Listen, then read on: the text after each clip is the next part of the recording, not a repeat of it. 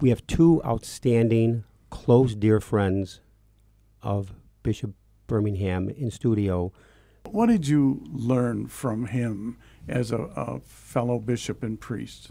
He had that gift of being able to bring people to table, whether it be the table of Christ at the altar or just a kitchen table or a table in a restaurant for a nice dinner.